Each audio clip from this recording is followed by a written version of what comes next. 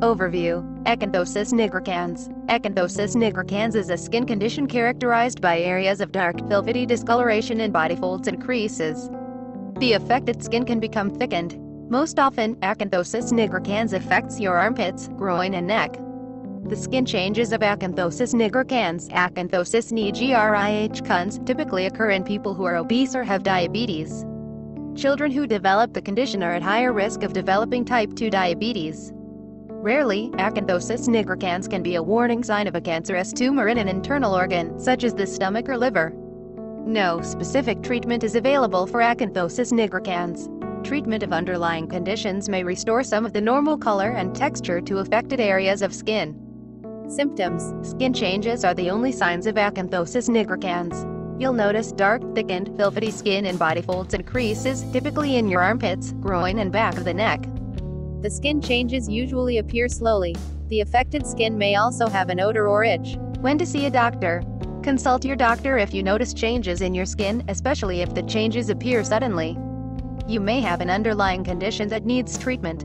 Causes: Acanthosis nigricans has been associated with insulin resistance. Most people who have Acanthosis nigricans have also become resistant to insulin. Insulin is a hormone secreted by the pancreas that allows your body to process sugar. Insulin resistance is what eventually causes type 2 diabetes. Hormonal disorders: Acanthosis nigricans often occurs in people who have disorders such as ovarian cysts, underactive thyroids or problems with the adrenal glands. Certain drugs and supplements: high-dose niacin, birth control pills, prednisone and other corticosteroids may cause Acanthosis nigricans. Cancer: Acanthosis nigricans also sometimes occurs with lymphoma or when a cancerous tumor begins growing in an internal organ, such as the stomach, colon or liver. Risk factors: Acanthosis nigricans risk factors include obesity. The heavier you are, the higher your risk of Acanthosis nigricans. Race: studies show that in the United States, Acanthosis nigricans is more common among Native Americans. Family history: some types of Acanthosis nigricans appear to be hereditary. Complications: people who have Acanthosis nigricans are much more likely to develop type 2 diabetes.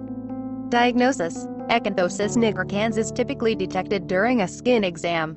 Rarely, a small skin sample is removed biopsied for examination in a lab.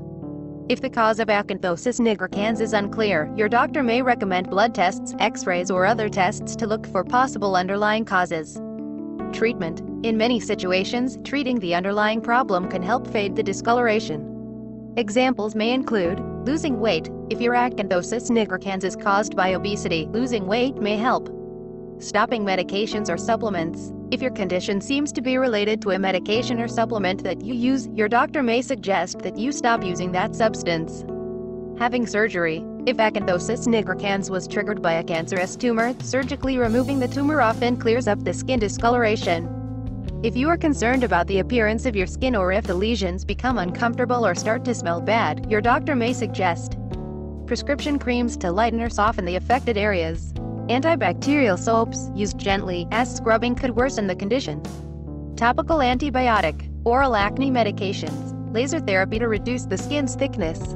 Preparing for your appointment: you're likely to start by seeing your family doctor. He or she may refer you to a doctor who specializes in skin disorders, dermatologist, or hormone problems, endocrinologist. Because appointments can be brief and there's often a lot of ground to cover, it's a good idea to be well prepared for your appointment.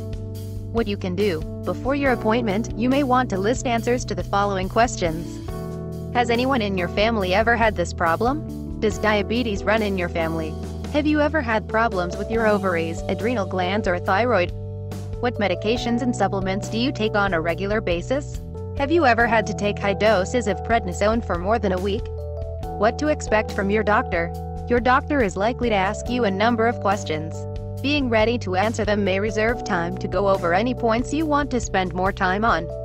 Your doctor may ask, when did your symptoms begin? Have they gotten worse? What areas of your body are affected? Have you ever had cancer?